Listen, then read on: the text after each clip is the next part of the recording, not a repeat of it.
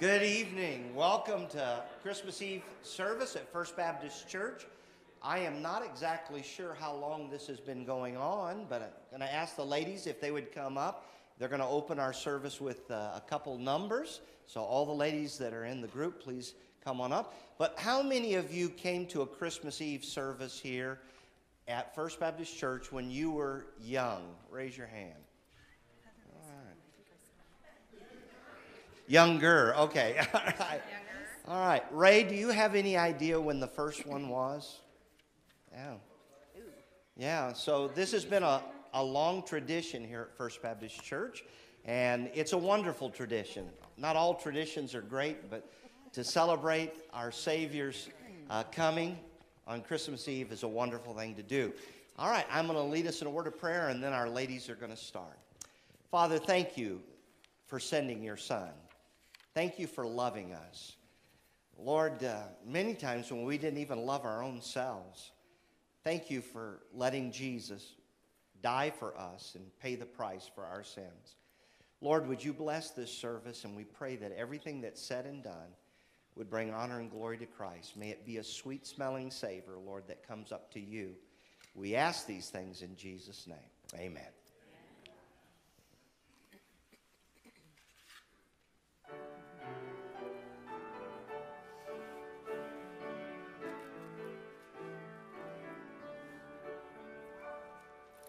Tell me the story of Jesus, write on my heart every word.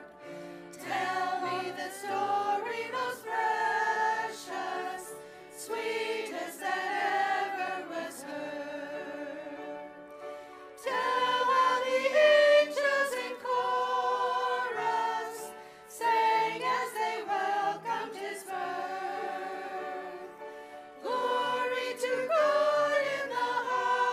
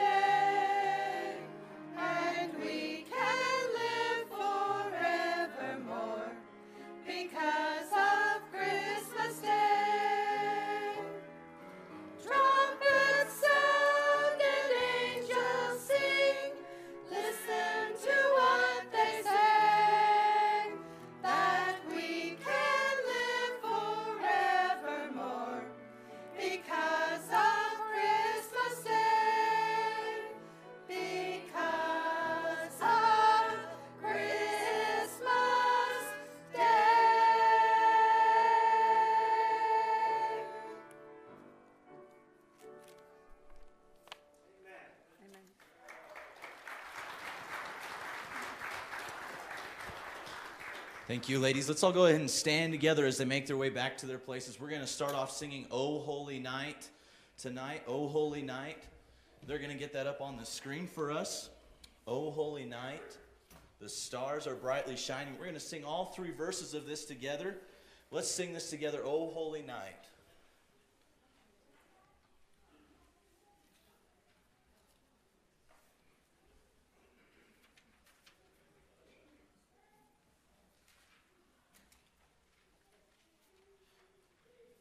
It's okay, we're going to sing it tonight, I promise. Maybe we should sing Silent Night right now. No, I'm just kidding. That's later. "Oh, holy night." Let's sing it out together. Ready? "Oh, holy night, the stars are brightly shining. It is the night of the dear Savior's birth. Long lay the world in sin and error pining, till he appeared and the soul felt its worth. A thrill of hope, the weary world rejoices, for yonder breaks a new and glorious morn. Fall on your knees. Oh, hear the angel voices. Oh, night divine. Oh, night when Christ was born. Oh, night divine.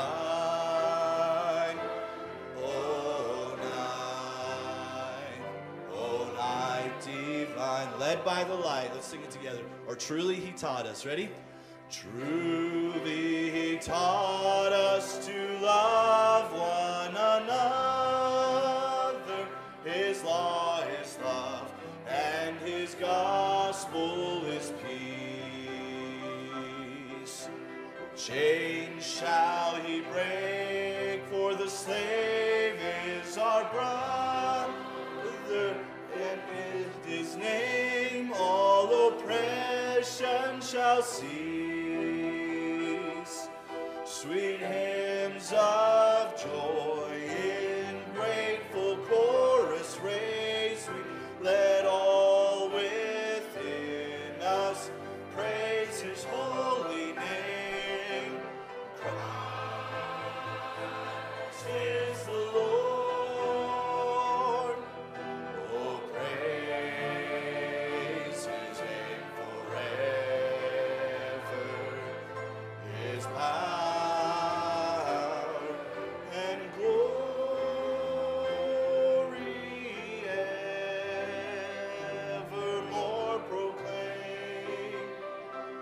His power and glory evermore proclaim. Great singing tonight. I'm going to actually ask the men who are singing tonight, come on up to the front. We're going to sing it this time, and you may be seated, and we're going to sing a song tonight entitled, "I Call Him Lord."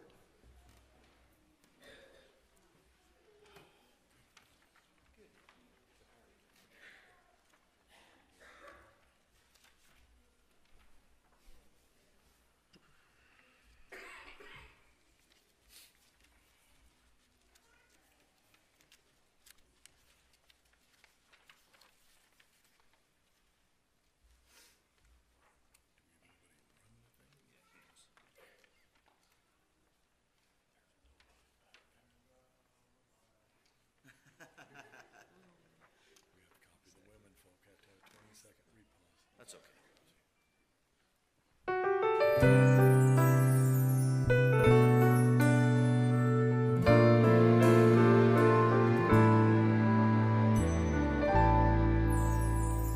Master, Redeemer,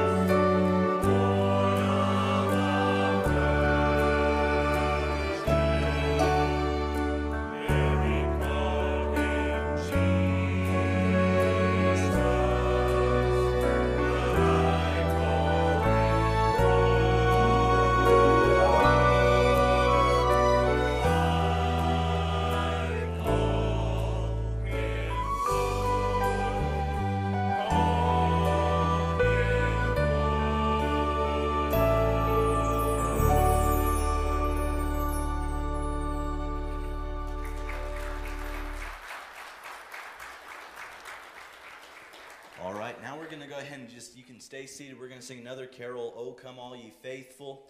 Then right after this, we're going to have another singer come on up and sing another special tonight. Carol Schaefer will come up right after this, but we're going to sing "Oh Come All Ye Faithful." It's in your hymn book in hymn 130 if you need it in your hymn book. Let's sing it out together tonight. Oh, come all ye faithful. Woo. Let's start that over from the beginning. Sorry. Let's sing it at the beginning together. Ready? Oh, come all ye faithful, joyful and triumphant. Oh, come ye to Bethlehem. Come and behold him, born the King of angels. Oh, come, let us adore him. Oh, come, let us adore him. Oh, come, let us adore him, Christ the Lord. On that last stanza, sing choirs of angels. Sing choirs of angels, sing in exaltation. Oh, sing all ye bright hosts of heaven above. Glory to God, all glory in the highest. Oh, come, let us adore him. Oh, come, let us adore him. Oh, come, let us adore him, Christ the Lord. Great singing tonight. Miss Carol's going to come and sing another song tonight.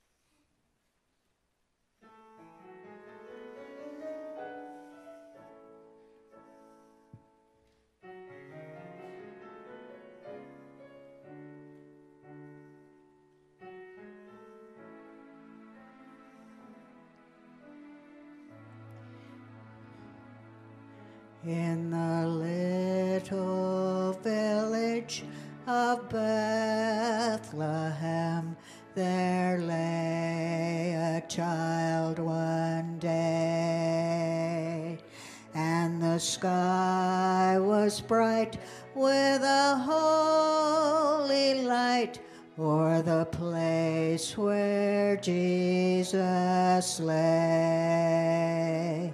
Hallelujah, oh how the angels sang. Hallelujah, how it rang, and the sky was bright with a holy light. 'Twas the birthday of a king.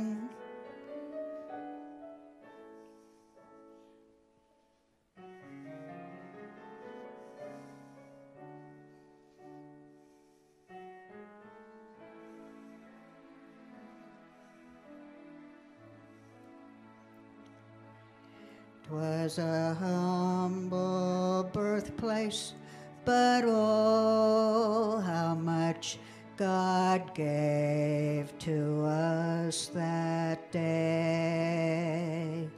From the manger bed, what a path was led, what a perfect holy way.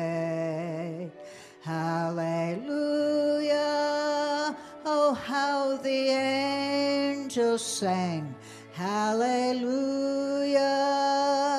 how it rang, and the sky was bright with a holy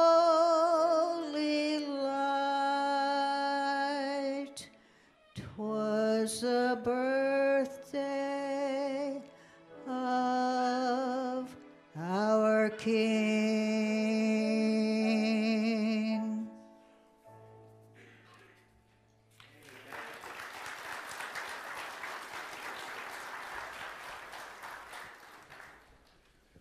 Okay, now we're going to sing a Christmas carol. I don't know how many of you have heard this regularly. This is one, I discovered it kind of when I moved here. I didn't discover it, but I refound it, I guess you could say, in my own life. And it's one you don't really think of that much when you think of Christmas carols, but this is one of my new favorites. So we're going to sing this together. Hymn 123, if you need it in your hymn book. I heard the bells on Christmas Day. And just listen to the lyrics, and I'll explain it right after we get done singing it to you, who wrote it and why they wrote it. Let's sing it together. Ready? I heard the bells on Christmas Day, their old familiar carols play, and wild and sweet the words repeat of peace on earth, goodwill to men. I thought how as the day had come, the belfries of all Christendom had rolled along the unbroken song of peace on earth, goodwill to men. And in despair I bowed my head. There is no peace on earth, I said, and fate is strong and mocks the song of peace on earth, goodwill to men. On that next one, then pealed the bells. Ready? Then pealed the bells more loud and deep. God is not dead, nor doth he sleep. El wrong shall fail, the right prevail, with peace on earth, goodwill to men. Let me explain to you about this song just real quick, why I love it. I love that last verse, of course, but the author of it is a guy named Henry Longfellow. And he lived during probably the most divided time in our nation's history, in the 1800s, and during the Civil War. And in about late 1850s, in about 1858, 1859, his wife passed away in a very tragic accident. And through it all, he became a very bitter man. And it was around Christmas time, and every time Christmas rolled around, he just wept, and he hated the songs of Christmas because it reminded him of his wife passing away. And then a few years later, of course, the Civil War begins, and he lives up in the northern part of the country, and his son wants to volunteer for service in Massachusetts. And he didn't want his son to go, but he had to let his son go off and fight in the war. And during this time, his son gets wounded on the battlefield, and he comes home, and he's recovering at home, and it's hit and miss if he's going to make it. And his son is who reminded him that there is hope in the Lord and that there is peace on this earth. And they're living in a time when a nation's literally divided against itself, and yet the hope of Christmas and the Christmas bells reminded them of the hope that Jesus Christ came, and that there's still hope on this earth. And so that last verse we just sang, then pealed the bells more loud and deep. God is not dead, nor doth he sleep. The wrong shall fail, the right prevail, with peace on earth, goodwill to men. That's why it's one of my favorite Christmas carols. And I have a video I'll show some of you one day about that story, but it's a very interesting story of how that song was written. Let's all stand together tonight, right before the message. We're going to sing together Silent Night, Holy Night. This is a Christmas favorite. Silent Night. Let's sing this together. All is calm, all is bright. Silent night, holy night, all is calm, all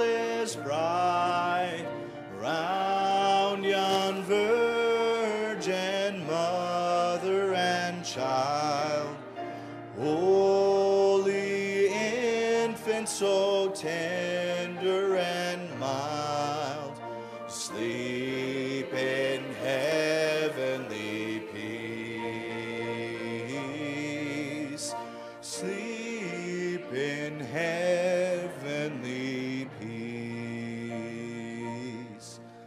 Silent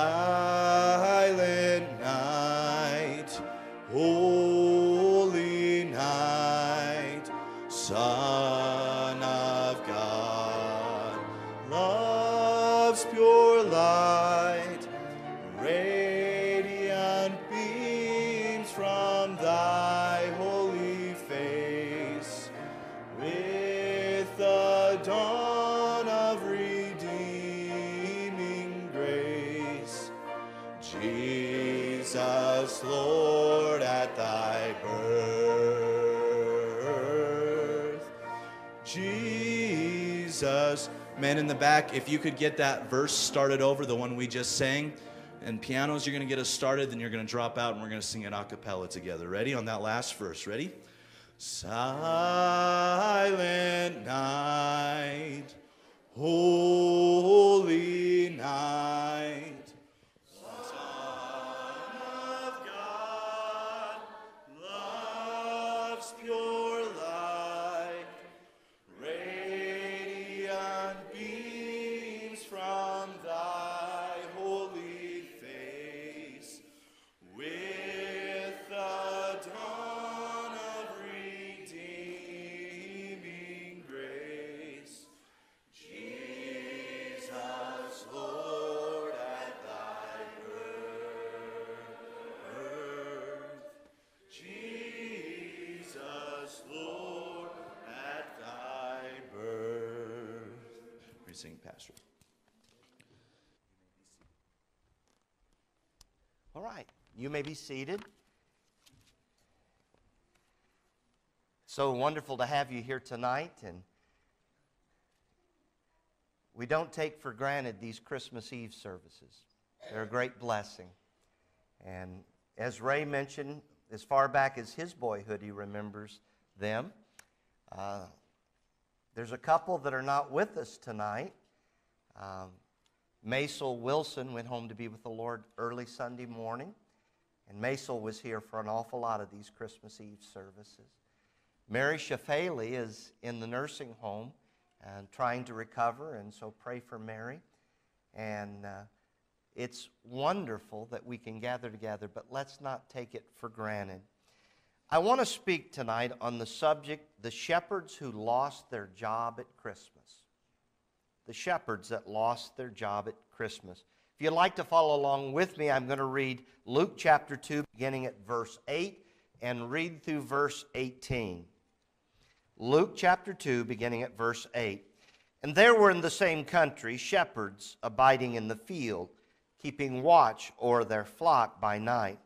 And lo, the angel of the Lord came upon them, and the glory of the Lord shone round about them, and they were sore afraid. And the angel said unto them, Fear not, for I bring you good tidings of great joy, which shall be to all people. For unto you is born this day in the city of David a Savior, which is Christ the Lord. And this shall be a sign unto you. Ye shall find the babe wrapped in swaddling clothes, lying in a manger. And suddenly there with the angel a multitude of heavenly hosts, praising God and saying, Glory to God in the highest, and on earth peace, goodwill toward men. And it came to pass, as the angels were gone away from them into heaven, the shepherds said one to another, Let us now go even unto Bethlehem, and see this thing which is come to pass, which the Lord hath made known unto us. And they came with haste, and found Mary and Joseph, and the babe lying in a manger. And when they had seen it, they made known abroad the saying which was told them concerning this child. And all they that heard it wondered at those things which were told them by the shepherds. Let's look to the Lord. Father, please use this message and remind us of what a privilege it is to know your Son is our Savior. Thank you for allowing him to come. Lord, we can never thank him enough for being willing to be the Lamb of God that laid down his life and shed his blood for us. Thank you. We ask these things in Jesus' name. Amen. Getting laid off from your job is a bad thing, but it's even worse to lose your job around Christmas time. That's not a problem today. Today we have more jobs than we have people that are willing to work. But these shepherds lost their job. I remember growing up, there was a country singer by the name of Merle Haggard that sang a song, "If We Make It Through December." The same theme. If we can just get through December, everything will be all right. Again, there's no worse time to lose your job than at Christmas, and I wonder if you're familiar with this Christmas story in Luke, and we find a group of shepherds who lost their job at Christmas. Actually, they lost their job because of Christmas. We're familiar with the story of the shepherds in the Christmas story. We sing about them in our Christmas songs. We see their images on Christmas cards, and our children dress up in shepherd's robes for our Christmas plays.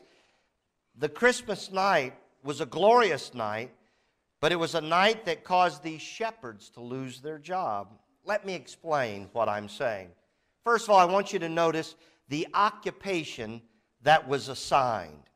In verse 8 it says, "And there were in the same country shepherds abiding in the field, keeping watch over their flock by night."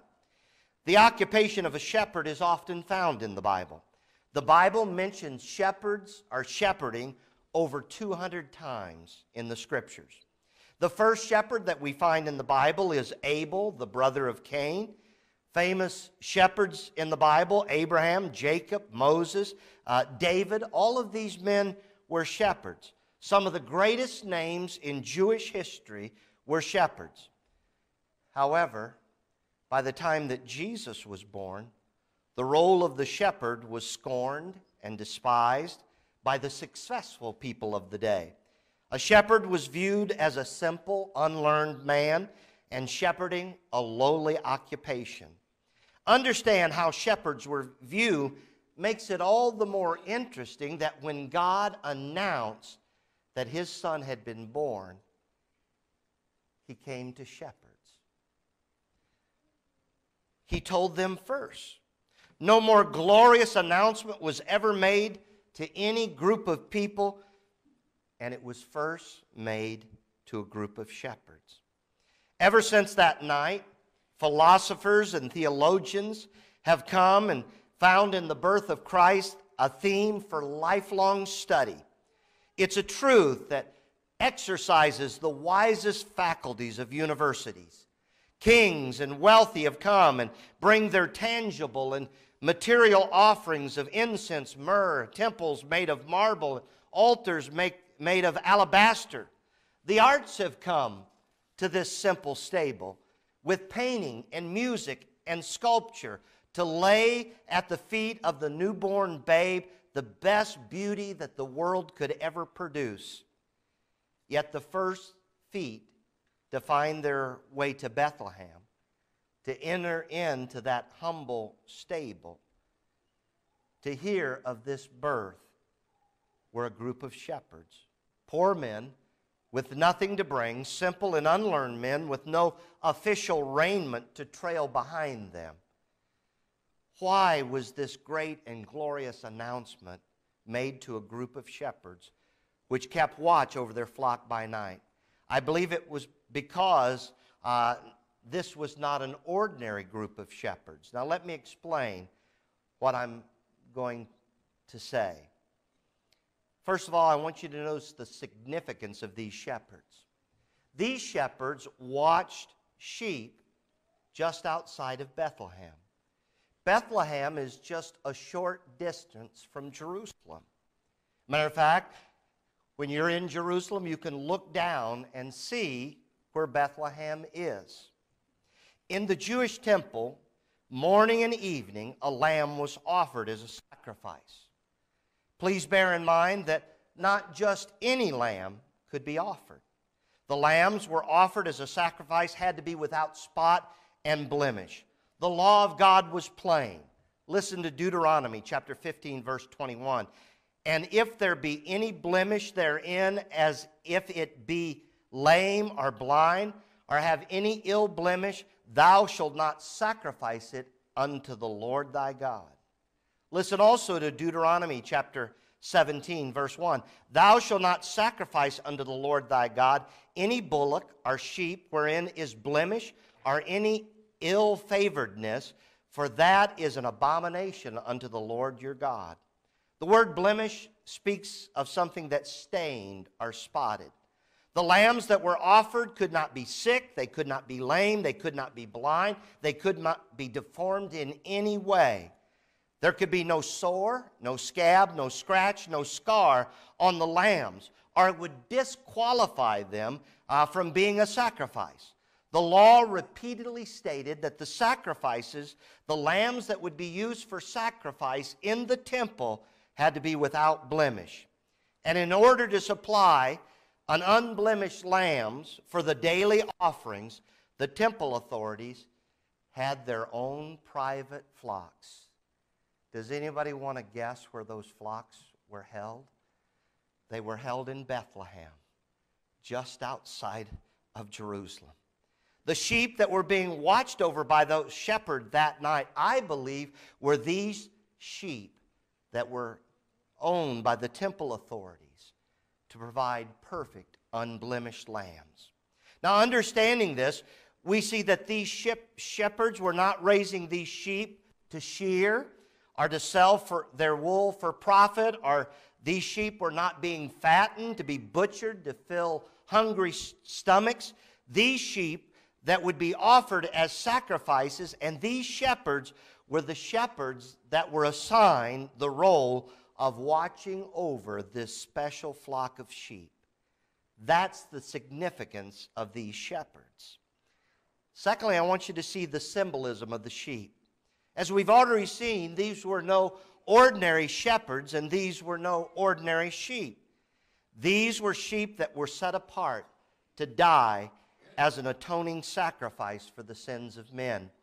Now, every day, morning and evening, the temple authorities would offer innocent animals.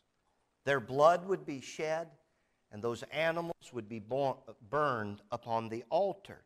Now, individuals could bring lambs, but there were morning and evening sacrifices every day. You see, these sheep had to be so perfect because they typified a lamb one day that would come, the Lamb of God. That's why it was so important that they were to be checked. The qualifications of the sacrificial lamb indicated that the sacrifice for sin required an innocent one. An innocent one would die for a guilty one. When individuals would bring a lamb to one of the priests, they would put their hands on the head of that innocent lamb, symbolizing that they were laying their sins on the head of that innocent substitute. Can you imagine? Can you imagine how difficult that must have been for people? Can you imagine as they looked down into the face of that little innocent lamb, realizing that in just a short few moments, that lamb would die and would die for their sins? That had to be a powerful experience. Listen what Peter said. He said in 1 Peter 1:18 and 19, "For as much as ye know you are not redeemed with corruptible things, as silver and gold from your vain conversation, received by tradition from your fathers, but with the precious blood of Christ, as a lamb without blemish and without spot." Our Savior, the Lord Jesus, was holy and spotless. There was no guile or sin to be found in him. He was the spotless Lamb of God, without blemish, that would die for all of our sins. W.D. Davies, in his book Paul and Rabbinic Judaism, says this: in the temple at Jerusalem, every year there were sacrificed 1,093 lambs, 113 bulls, 37 rams, 32 goats. Now these were the official sacrifices. These were the sacrifices that the priests would make. These were not the free will offerings or the sin offerings or the trespass offerings that individuals would bring. Those were added on top of these. Every one of those 1,000 lambs were offered through time and pointed to one lamb, the Lamb of God that taketh away the sins of the world. Then one night in a manger in the little town of Bethlehem, a lamb was born. The world thought it was the news of the century when they cloned a lamb and named her Dolly. But I have news for you. The Lord Jesus Christ, the eternal Lamb of God, was born in Bethlehem. And that was real news. Later, there was a scene at the banks of the Jordan River. The crowd was spellbound. The preacher was rough. His dress was rough. His manner was rough. His diet was rough. He was known as John Baptist.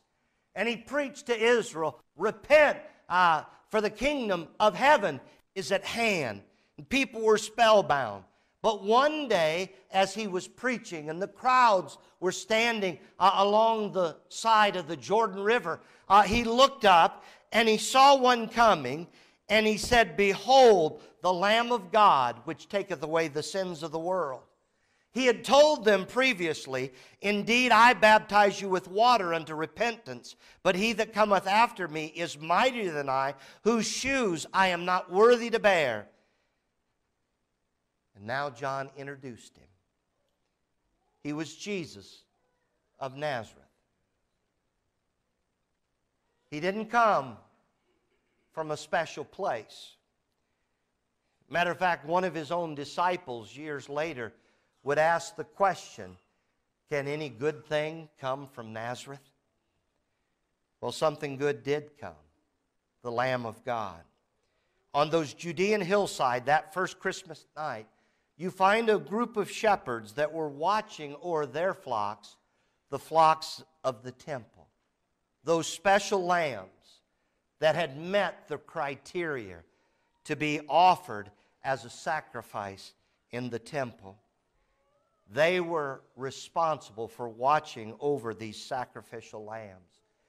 Is it any wonder that the angel of the Lord came to them? All of those little lambs they watched over was pointing to one lamb, and they were about to be introduced to him. There's a second thought I want you to see tonight. The occupation that was abandoned. To these shepherds, it was just another night of watching over their flocks. Then suddenly, the night turned into an amazing event. An event that would be celebrated through the ages. Little did they realize that night when they bedded their flocks down, their life, as well as the lives of countless millions through the ages, would be changed. Indeed, it was a night to be remembered. It happened with dramatic swiftness. I'm sure that it was like any other night.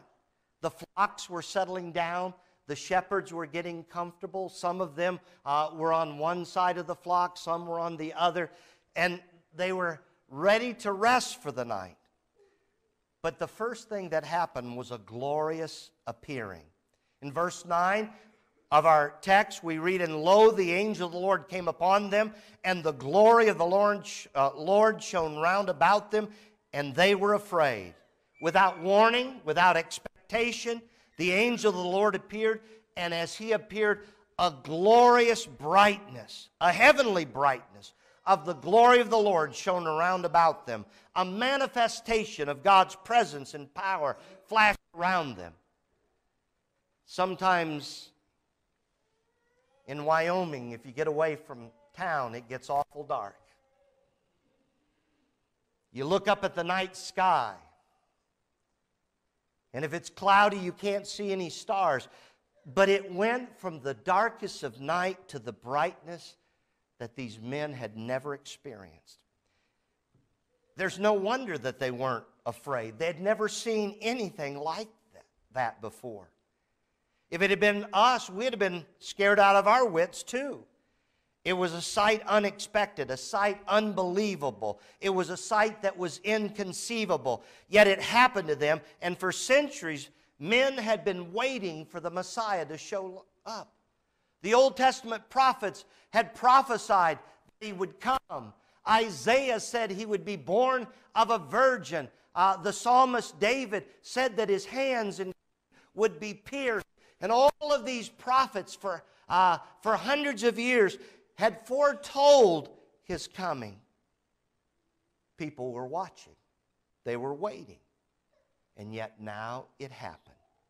Yet now the angel of the Lord, with all the glory of God shining around him, announced that Jesus was born.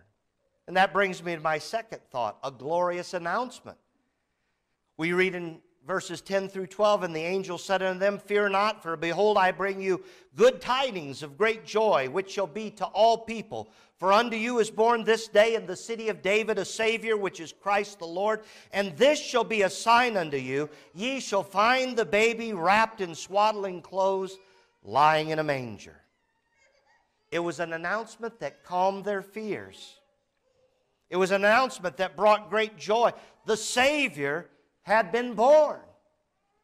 Now take note of the word born for just a moment. In the original language, the word stands very close to the beginning of the sentence. Because born unto you. In the Greek language, the closer you are to the beginning of the sentence, the importance of the word increases. And this is at the very beginning of the sentence. Why? Because this birth was so important. Long ago promised. Men waiting years, decades, centuries for it to happen. And now, finally, he had been born. Now, let me give you the Newhouse understanding of what the angel of the Lord said to the shepherds. He said, Fellas, you know the one that Abel was thinking about when he offered a lamb on the altar? Fellas, you know the one that Abraham had in mind when he said to Isaac, My son, God will provide himself a lamb? Fellas, you know the one that the Israelites down in Egypt, when they sprinkled blood on the doorposts and the lintel of their house, the one they were thinking about? The one that Aaron and his sons were thinking about every time they offered a sacrifice. The one, fellows, that your sheep foreshadow. Fellows, I want you to know something. He's here. He's here. And then thirdly, a glorious anthem. In verses 13 and 14 of our text. And suddenly there was with the angel a multitude of heavenly hosts praising God, saying, Glory to God in the highest, and on earth peace, goodwill toward men. In those days, in the land of Palestine, the birth of a boy was the occasion of great joy. When the time of the birth was near at hand, friends and local musicians would gather near the house. When the birth was announced, and if it was a boy, the musicians broke into song and music. There were congratulations and rejoicing. Now, ladies, I hate to tell you this, but if it was a girl, the musicians went silently home. Now, I must admit I don't agree with the custom, being the father of two daughters. Yet that's the way it was. Jesus was born in Bethlehem. Mary and Joseph were far from their home. So instead, God gave his own celebration. God sent his own musicians and singers to announce and welcome the birth of his son. Now, how did these shepherds respond to all that happened? We read in verse 15, And it came to pass, as the angels were gone away from them into heaven, the shepherds said one to another, Let us now go even to Bethlehem and see the things which is come to pass, which the Lord hath made known unto us. The shepherds had the responsibility of tending their flocks. And their flocks weren't just any flocks. They were the flocks of the temple. They were the flocks of the sheep that would be offered as sacrifices. But you know what they did? They left those temple lambs. If you will, they left their occupation. But we see them forgetting all about their job and all about the flocks and taking off to Bethlehem. We see them abandoning their occupation. Lastly, notice with me, not only the occupation that was assigned and abandoned, but notice lastly, the occupation that was assumed. In verse 16, our Bible text tells us, and they came with haste and found Mary and Joseph and the babe lying in a manger. I don't know if you ever think about these passages, but I do. I kind of think about it.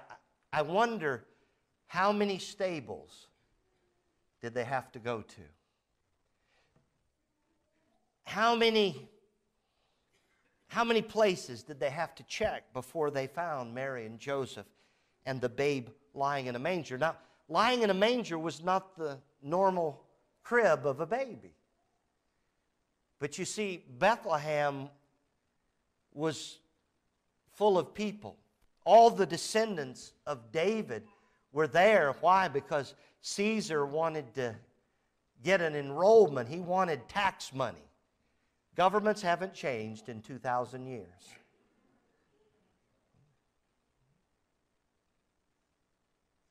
But the shepherds found him.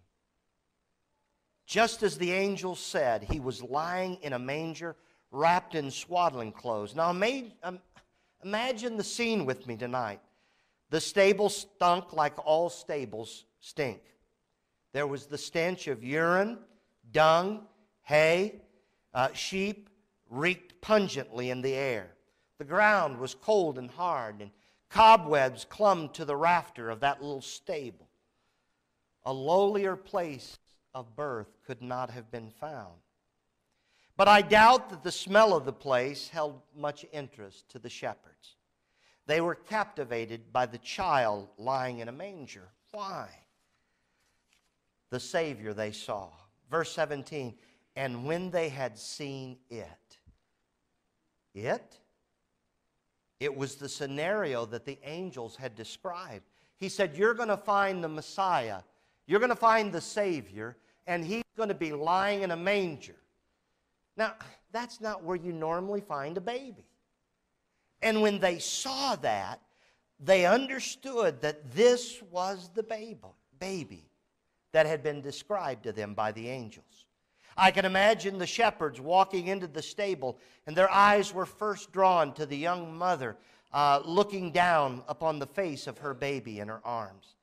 They stand in silence, yea, in awe, looking at this newborn babe. They had just been told by the angel of the Lord that this was the promised one. And I'm sure as they looked at him, they were amazed. So this is him. He is a baby.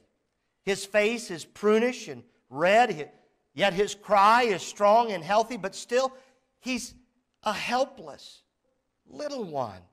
A piercing cry of a newborn.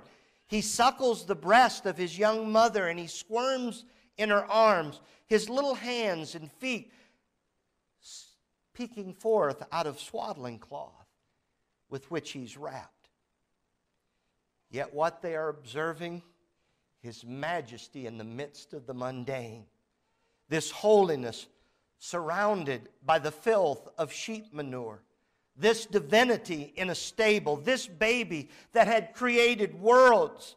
This baby that overlooked the universe and held everything together. This baby wrapped in swaddling clothes had worn the garments of glory throughout the universe. This baby had occupied the throne of heaven. This baby was the Savior. This was the Lamb of God. This was Messiah. In verse 17, and when they had seen him, they made known abroad the saying which was told them concerning this child.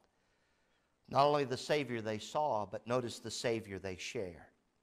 The amazing thing about witnesses is that witnesses have to see something. You know what? If you go into a court, you can't say, well, Joe told me he saw. You know what will happen? The other attorney will say, I object, Your Honor, that is hearsay. Please strike the record. And the judge will say, the recorder, please strike those comments. We're not going to listen to those. You know what a witness has to do? A witness has to tell you what they saw. They have to. You see, these shepherds had a first-hand account of what had just transpired. Allow me to use my imagination for a moment. Now, I don't know how many shepherds there were, but let's just say tonight, for sake of argument, there were two. And let's call them Joe and Pete. Those are good Jewish names. I can hear Joe say, Pete, you know who we're looking at? We're looking at God, Pete. That's the promised Messiah. This is the Savior of the world. I can hear Pete say to Joe, I know. Pete pauses as he gazes intently at this little baby sleeping so content within Mary's arms, and then says, Joe, you know what this means? You know what it means, don't you, Joe? Joe looks at him with eyes as big as a saucer, and he nods his head. Yes, this means we no longer have a job. We no longer need to have little lambs dying representing this one lamb. This is the Lamb of God that will take away the sins of the world. Praise God, Pete and Joe lost their job. No more sacrificial lambs needed. No more offerings had to be made. The Lamb of God had come to be offered as an eternal sacrifice for your sins and my sins. The shepherds lost their job that night, but they gained another. They became evangels of good news. They left telling everybody what they had seen. Everywhere they went, there was the story of the night outside of Bethlehem when they had been tending their flocks, and the heavenly host came upon them and told them of this amazing event that had just transpired. We too have seen the Christ child. I asked Caleb to put on the sign this week, the babe in the manger came to die as the Christ on the cross. The story doesn't end at Christmas. 33 and a half years later, Jesus Christ laid down his life. He said, no man takes my life. I lay it down. And if I lay it down, I have the power to take it up again. You see, he was God manifest. During this Christmas season, we often let our minds be filled with thoughts of gifts to buy and meals to prepare and parties to attend and all the normal things associated with the season. But tonight, I hope for just a few moments, you'll remember that many years ago, on this night, God sent forth his Son, born of a virgin, to be the Lamb of God. The real meaning and message of Christmas is that God's Lamb came to take away the sins of the world. And when he did come, he caused the shepherds to lose their job. And I don't think they minded a bit. I think they realized they had a greater job. I want to wish you a Merry Christmas. I thank you for coming out to our Christmas Eve service. When I asked Pastor Caleb if he would come, and let's stand together tonight. If you don't know about the Lamb of God that died for you, I'm available. Pastor Caleb's available. Pastor Carl's available. Pastor Harvey's available. The deacons of our church are available to tell you why Jesus died on that cross and how you can have the hope of eternal life. We're here to help you. That's the meaning of Christmas. God loved you enough that He sent His Son into this world to die for you and me and pay our sin debt. And I don't know about you, but that would make an Episcopalian shout. Glory to God. I don't have to bear my sins anymore. Praise His name. Jesus paid my sin debt. Pastor Caleb, let's end with singing a Merry Christmas to we wish you a Merry Christmas. We all know this. Sing it out together. And have a little bit of a different twist, so watch the words on the screen and sing it together. Ready? We wish you a Merry Christmas. We wish you a Merry Christmas.